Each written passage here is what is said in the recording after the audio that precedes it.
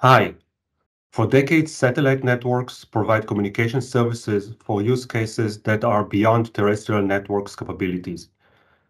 While terrestrial mobile networks are multi-vendor interoperable 3GPP-based solutions, non-terrestrial satellite networks are vendor-dependent DVB-optimized solutions. Market forces are pushing for standard integration and unification of terrestrial and non-terrestrial networks to provide ubiquitous mobile communication and gain the full advantages of 5G. My name is Yaron Nachman, and I'm a 5G product line manager at Gilat Satellite Networks. In this presentation, I will discuss the journey of non-terrestrial networks to 5G, covering technology changes, standardization activities, and market evolution. Let's start. Satellites provide communication services for the last 40 years for use cases that terrestrial fixed and mobile networks cannot provide. Those use cases span across urban, rural, remote, and isolated areas, including maritime, in-flight connectivity, defense, land mobile, cellular backhaul, IoT, residential, and enterprise use cases. Non-terrestrial networks use GEO, MEO, and LEO satellites as well as hubs. There are different values as well as limitations for each type of satellite. Satellite networks architecture is based on distributed hub architecture with multiple gateways connecting remote VSATs or modems. Satellite technology is based on a proprietary optimization of the DVB broadcast standard. In this presentation, I will use the terms NTN and satellite networks interchangeably, while mostly focusing on satellite networks. Satellite networks are changing during the last years and will continue to change in the future. Large part of satellite networks becomes more virtual and cloud native, which are more dynamic, scalable, and highly available. Satellite becomes high-throughput satellites with gigabit and terabit capacity. Flexible software-defined satellites are used with configurable beams, capacity, and power distribution. Multi-orbit, GEO, and NGSO satellite constellations. Satellites with regenerative onboard processing to allow additional functional flexibility. Moving in the direction of multi-vendor open standard interoperable solutions, including standard terminals and phones. Larger ecosystem of software and hardware vendors for space and ground segments. And finally, an integrated terrestrial and non-terrestrial networks. The 3GPP 5G NTN standardization activity will foster those changes. Now let's see what 5G brings to the table. It brings the 5G new radio that was developed to bring lower latency, greater capacity, enhanced speed, beamforming, and more capabilities. It is built on an open RAN architecture with disaggregated and cloudified G-Node B, the CU, DU, and RU, that allows the split of RAN functions between central and remote locations. Mobility management, that is responsible for the tracking, registration, management, and authorization of network connections as devices roam and hand over between base stations. Standard session management, that is responsible for the setup of the connectivity for the UE towards data networks, as well as managing the user plane for that connectivity. Standard user management, that authorizes network access and roaming based on user subscriptions. Policy control, that provides policy rules for control plane functions like network slicing, roaming, and mobility management, quality of service policy, and charging. I mentioned charging. In 5G, there is a standard converged offline and online rating and charging of network usage, network slices, and API calls. Standard security inbuilt in 5G, standard user traffic, integration protection, improved subscriber privacy, subscriber identity, roaming interface, mutual authentication, and encryption of key interfaces. Network slicing is a new concept in mobile networks, allowing an end-to-end virtual networks across 5G network for different customers, different SLAs, separated and secured. Network data analytics that efficiently collects data from user equipment, network functions, OEM system within the 5G core, the cloud, and the edge network. It provides analytics to support network automation, closed-loop operation, self-healing, and experience management. Value-added services are provided on top of the 5G core. For example, monetization, location-based, and video streaming applications.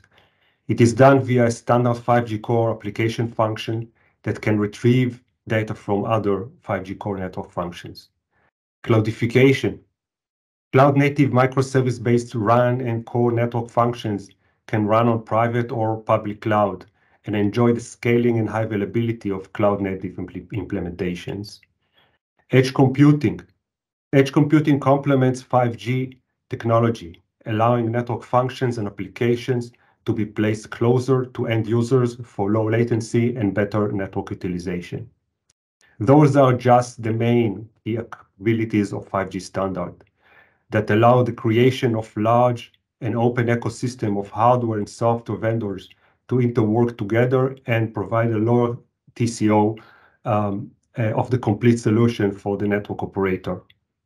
The majority of those 5G standard capabilities can be used as is for the 5G NTN network, while the others need some adaptations to satellite media characteristics to accommodate the long propagation delays, the Doppler effect due to the moving satellites, the base station mobility, and more. Looking at the path towards unification of TN and NTN network, we can say that we are today at the interworking stage, where each network is designed and optimized independently. In this stage, we can see how terrestrial networks can be backhauled in overlay mode over satellite networks. The next coming stage is integration. Integration of TN and NTN networks, where NTN should be adapted to TN design according to 3GPP standard, with minimum impact to support the integration of NTN for coverage and availability extensions. The last stage is unification of TN and NTN networks, where network design is optimized considering characteristics of both TN and NTN components against a set of common goals.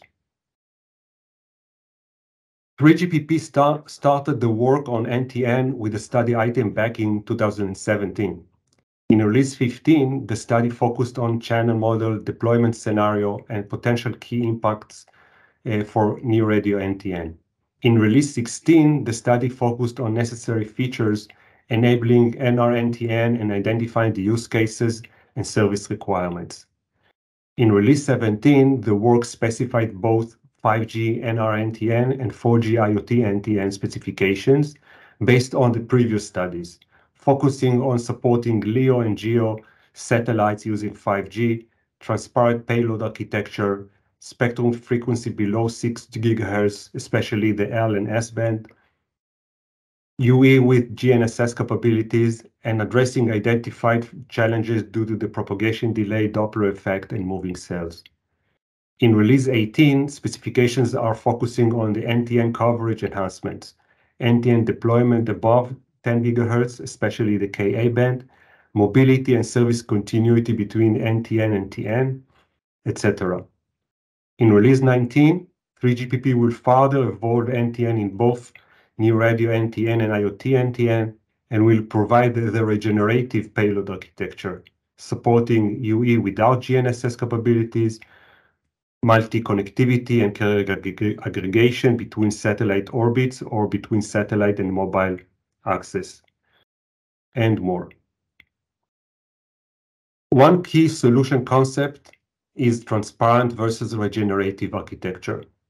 The transparent architecture using an existing satellites that transparently repeats the NR-UU signal towards the NTN gateway that also transparently repeats that signal towards the G node B that is on the ground segment. The 5G core and the edge computing are also in the ground segment and or on cloud environment. This architecture has simpler solution architecture, lower cost, and power on the satellites, but has limited latency and bandwidth, and there is no functional flexibility. It is just a regular bent pipe. On the other hand, the regenerative architecture uses new satellites with full G-Node B onboard processing, OBP, that terminates the UU signal. Potentially also other functions like UPF on the satellites. Another split option is to use the G-Node B DU component on the satellite and the G-Node B CU centrally on the ground segment, with inter-satellite links that are used to backhaul the traffic between any satellite and any target gateway. The 5G core and the edge computing are located on the ground segment and or on the cloud environment. This architecture has complex solution architecture. It has higher cost and power on the satellites, but it provides lower latency, higher bandwidth, and higher functional flexibility, allowing use cases like UT to UT connection, edge computing on the satellites, ISL backhaul, and more. When we look today at the satellite broadband service providers, we see some of them use GEO satellites, which allow for larger coverage area with smaller number of satellites, while others use high number of LEO satellites, which allow for lower latency, larger throughput, and capacity scalability using more beams. On the other side, while GEO is stationary in respect to Earth, LEO satellites move at higher speed and require tracking and handover between the satellites. Starlink is the biggest operator with more than 5,000 LEO satellites in orbit as of today, with a target number of more than 12,000. It serves mainly the residential market in rural areas across North America, Europe, and Australia, providing average throughputs of between 50 to 100 megabit per second on the downlink and 10 megabit per second on the uplink. OneWeb, now part of Eutelsat Group, is another broadband service provider who uses a constellation of 648 LEO satellites. It mainly targeting business and government markets. Kuiper, a subsidiary of Amazon, plans to deploy a constellation of more than 3,000 LEO satellites during next year. All those operators operate in the Ku and Ka spectrum and use proprietary technology, but some of them have already plans to move to standard 5G technology in their second future generation of satellites based on the 3GPP, NR-NTN standards and products maturity. As for the IoT and direct-to-device service providers, many of them provide and will provide IoT messaging and speech services to pre-3GPP Release 17 unmodified phones during next year, while partnering with MNOs and use the MNO spectrum in the L and S band. The direct-to-device use case is very important as it opens the satellite services market to the massive use base of smartphone devices. It is the largest or the biggest opportunity for 5G NTN. The target is that any subscriber with a standard cell phone will be able to communicate via satellite, making Satcom a truly mainstream solution. As a first step, unmodified smartphone will be served by proprietary optimized E-Node B on the satellites. And in a second step, Release 17 smartphone will be used.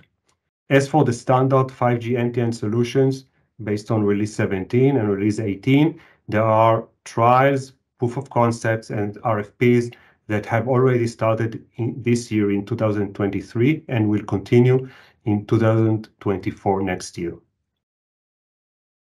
Partnerships are created as we start the 5G NTN journey between satellite operators, mobile operators, device manufacturers, and chipset vendors. Starlink has announced its collaboration with T-Mobile to bring direct-to-cell text messaging services to areas with limited cellular coverage. The partnership plans to start in beta service end of 2023 and with the full launch of voice data and IoT services scheduled for 2025.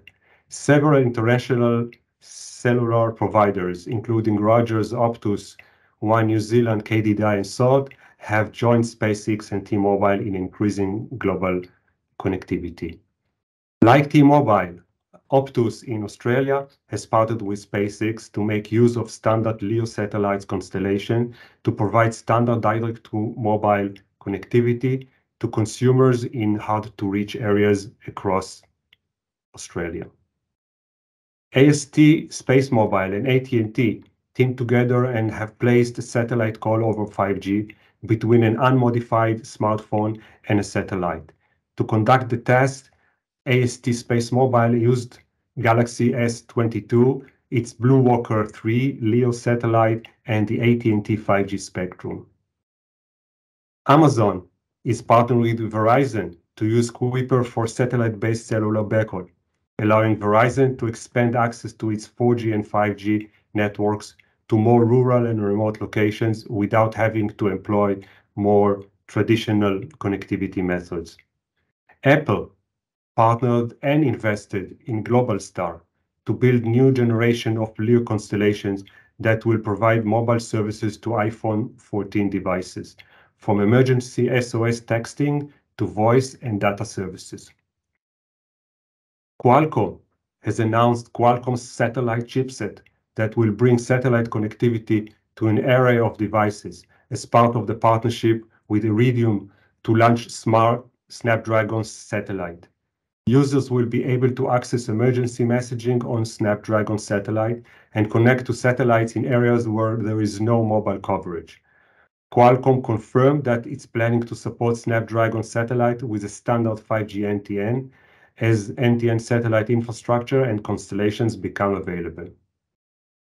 Skylo is NTN service provider for IoT and mobile devices who works with regional and global satellite operators, partnered with Quicell and Bullet device manufacturers and Samsung chipset vendor to provide a standard 3GPP Release 17 5G NTN solutions for IoT and direct-to-device.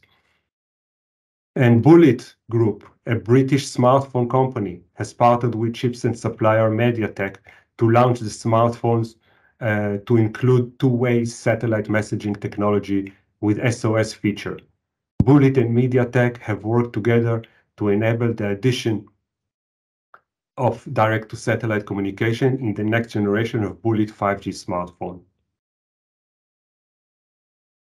So looking at the future evolution of 5G NTN market, we can see that cellular backhaul of 4G and 5G networks is supported today in overlay mode with high gigabit per second bandwidth of current optimized DVB S2X technology. Gilat is a market leader in this cellular backhaul over satellite. Then in the next 2 years, 5G NTN narrowband services will start to be supported, first on unmodified smartphones and then on a new Release 17 smartphones and IoT devices. Starting 2026, 5G NTN broadband service will start to appear on new VSATs and modems that are based on Release 18 NTN capabilities. And last step, starting 2028, 5G NTN enhanced broadband services will come with VSATs and modems based on Release 19 NTN capabilities and a new regenerative satellite constellations. All in all, 5G services will evolve during the next 5+ years with higher bandwidth, lower latency, and higher capacity. Looking over the horizon of 2030, we will see 6G coming with a 3D network, unified by design, space, air, and ground network solution. It will have a multi-layer communication to provide ubiquitous coverage. Artificial intelligence will power the different network domains, the RAN, the edge, and the core. 6G network is expected to fuel innovative applications such as connected autonomous vehicles, unmanned aerial vehicles, autonomous healthcare solutions and manufacturing systems, virtual, augmented, and extended reality, and more, all using the 6G 3D network. This is just the beginning of the end-to-end journey to 5G. It will be long but exciting. Thank you.